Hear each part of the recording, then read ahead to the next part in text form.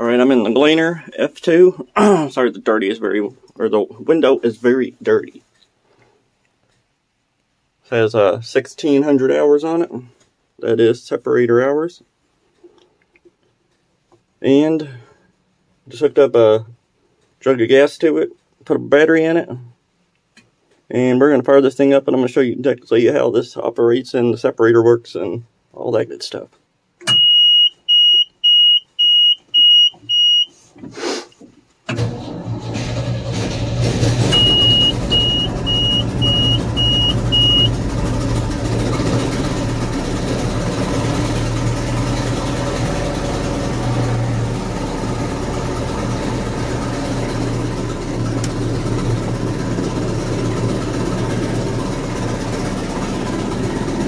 Alright, down here you have 3 gears, reverse, 1, and then on the other shift you got 2 and 3. This is a variable speed. This is for your head. This one's for your transmission. You see, this right here turns your separator on, or not. This turns your head on. This right here turns your separator on. But I'm gonna let this thing warm up for a minute.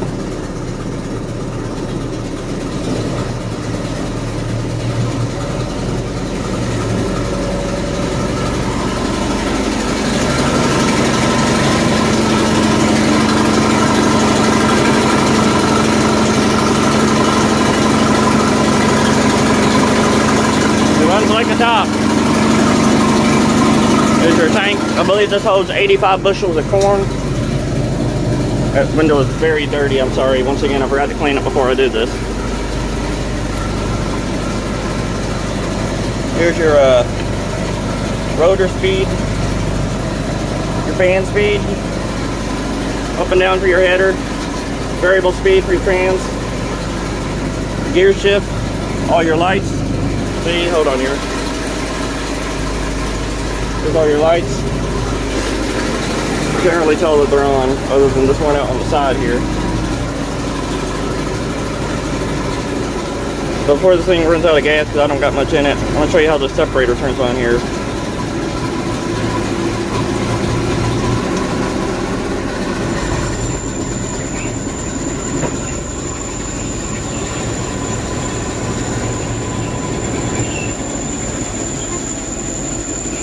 It up a little bit. And this turns your head on.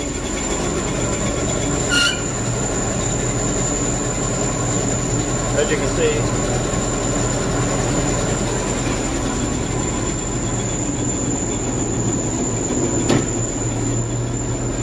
But I'm going to hook this on the tripod and give you an external view of that thing turning on.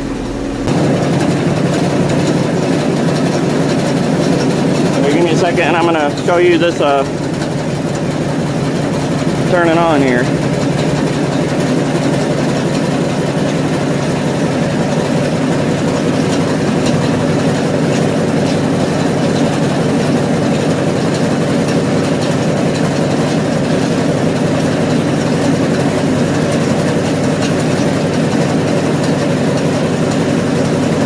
Alrighty.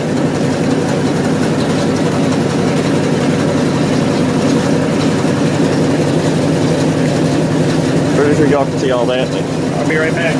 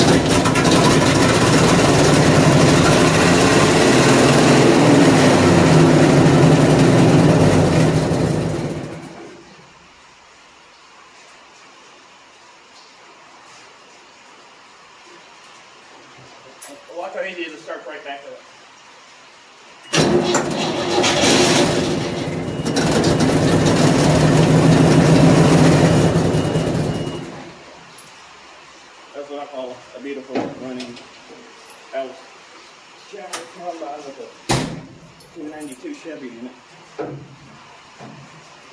Because the new Holland, like the TR96, that has the Ford engine in it, they run like trucks too. I'm not just partial to the Chevy engine being in a piece of equipment. But I'm telling you, them inline 6 engines, whether it's the 300 inline 6 from Ford or the 292 Chevy or the the 290 Chevy or the 262 Chevy, they all run damn good. But that's this Alice Chalmers Gleaner with the separator running, and inside the cab y'all saw the head running. But my uncle spent hundreds of hours in this combine, and now it's my turn to try to top that.